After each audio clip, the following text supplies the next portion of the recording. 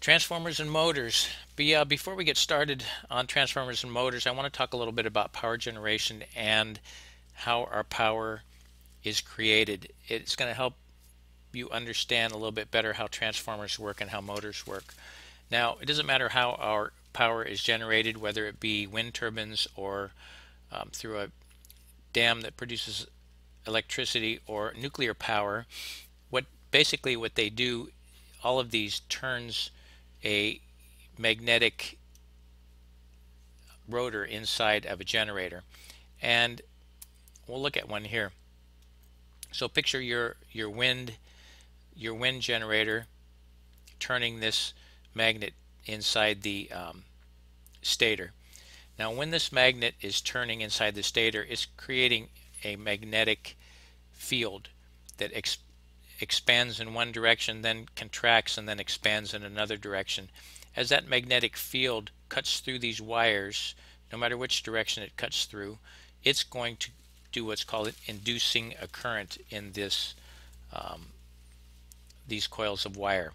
And the stronger the magnetic field, the more current that is induced, and the more wires that are in that magnetic field, the more current is induced as well. So just remember, a magnetic field that cuts through a coil of wire will induce and cause current to flow.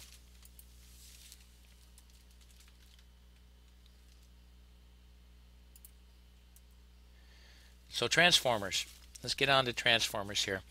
Now, remember I said it was when we generated power, it was done through induction, and you see that transformers have two inductance coils that are wrapped around a magnetic core, pretty similar to what you saw with the generator over here, where we have one coil wrapped around a magnetic core. With the transformer, we have two. So let's take a look at how that works. So the transformer we see here has a primary and a secondary coil. The primary coil is what's connected to the incoming power. So that generator that we looked at earlier,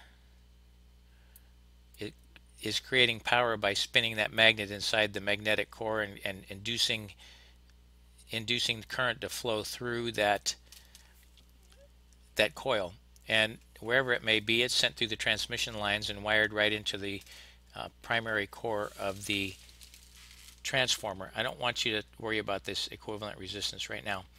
So we have our rotor that's spinning inside of that magnetic coil, inducing current, which flows through the transmission wires, and it runs this current through these coils on the primary side. When you run current through a coil of wire, it creates a magnetic field. So it kind of undoes what we did over here at the generator. So we took a magnetic field, ran it through coils of wire, transmitted that induced electrical current, ran it through another coil of wire, and now we have that magnetic field over here. So what happens is, as this magnetic field expands and contracts on the iron core, it induces the magnetic field and induces current over here on the secondary coil. So this expanding and contracting magnetic field cuts through these wires back and forth and induces a voltage and current over on the secondary coil. So that is how a transformer works, so we create, once again, we take mechanical energy, then we rotate a magnet through coils of wire that creates electrical current, then we run electrical current through coils of wire that creates magnetism that cuts through other coils of wire that create more current. Now the reason that we have a transformer, though, is we can't use 100 and don't want to use 120 volts as control voltage for our HVAC equipment, and it's much easier and takes much smaller power requirements and much less expensive controls if we can step it down to 24 volts. So the very nice thing about transformers is that we can take 120 volts over on the primary coil over here, and if we have one coil of wire on the secondary side for every 5 coils of wire on the primary side, it's going to divide the voltage by 5, and that's called a step-down transformer.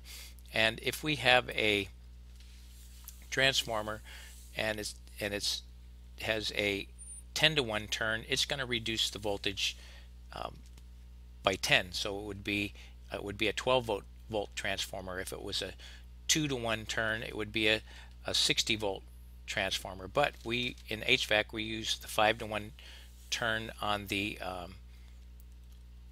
primary and secondary coil in a 120 volt system. So what would it be if we had a 240 volt primary coil? To get it down to 24 volts, we would need to use a 10 to 1 turn transformer, and that's how that works.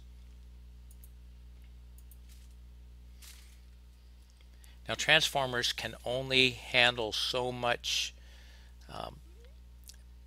voltage and amperage, and transformers are rated in VA, called VA or volt amp rating. And the way you get volt amp rating is you multiply the voltage times the amperage, and these are all rated on the transformer. So you can see usually it's 40 VA transformer that you see, and the way that you make sure that you don't overload your transformer is most of the control devices in the HVAC system will have a VA rating, and a 40 VA transformer can only handle 40 VA worth of load before it burns out, and that's the equivalent of 1.6 amps, and that is if you divide 24 into 40. That's how you get that. Okay, so that is it for transformers. Please review in your book a little bit about the VA ratings, a little bit more about that, and we will move on to induction motors, the basic induction motor, and then we'll break down each individual one piece by piece so you get a thorough understanding of those.